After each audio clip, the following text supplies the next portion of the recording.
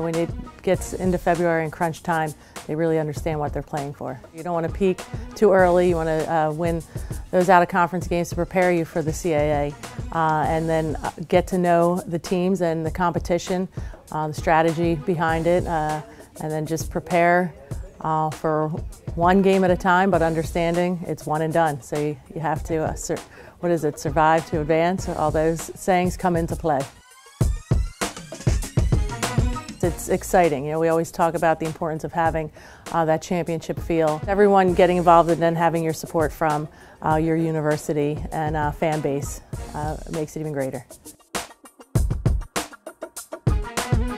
I think knowing the opponent and just having the mid-major mentality of that fight within each student athlete, each team has that feeling of we want to prove, we're one of the best.